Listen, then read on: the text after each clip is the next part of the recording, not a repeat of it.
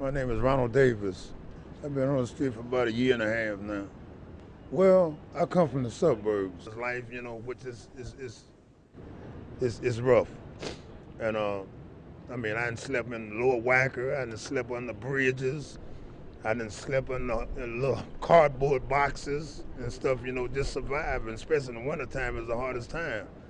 And I go to fill out applications for a job and stuff. They look at me, I'm not looking presentable, and then we'll call you, leave a number. But how can I leave a number when I don't have a phone? So it's just a struggle out there, I just, from day to day, people, I come out here and panhandle with my cup. Right here at the Metro train station, people come off bringing me sandwiches and stuff like this here. And I start out in my morning about 6 o'clock. Sometimes I don't even have enough to go to the flop house. Sometimes the flop house is a cheap place and they number $16 for 24 hours right over there on Clark and Van Buren. And a lot of times I don't have enough money for that, so I had to end up sleeping in the park or on one of these benches downtown or something like this. And then the security guards come and run you off about 5 or 6 in the morning. So by 6 o'clock I started panhandling and trying to survive. And like I said before, some days I don't even have enough to get a room, so I just sleep on the street. But I depend on the people that's coming off the train because most of them I give them respect. Most of them like me. They come out and give me clothes and food and stuff like this here so I can survive. Give me a few bucks and everything, and I add it up at the end of the day and get me a little room for the night. And whenever I'm not fortunate enough to get the room, I just sleep in the street wherever I can. It's really humiliating to be shaking a cup 24 hours a day and people just look at you like you some kind of little bum, you know what I'm saying? I have had people to walk past me and say, "Get a job, bum." And I said, "Wait a minute, I'm not a bum, I'm a human being."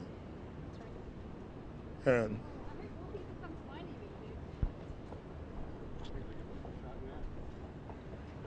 it's hard.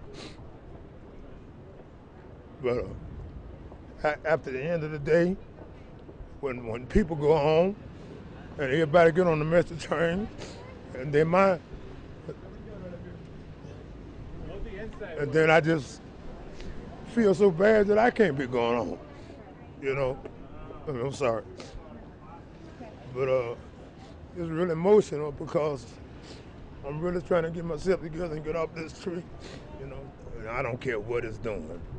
If I can get a job and through this humility, you just lose all your humility when you're shaking a cup begging. You know what I'm saying? You can look at a person and tell if they getting you respect or not. You know what I mean? A lot of people look at you like you're just a piece of crumb. You know, I had one guy walk past me and talked about me so bad, and then I just looked at him. I said, "God bless you, sir."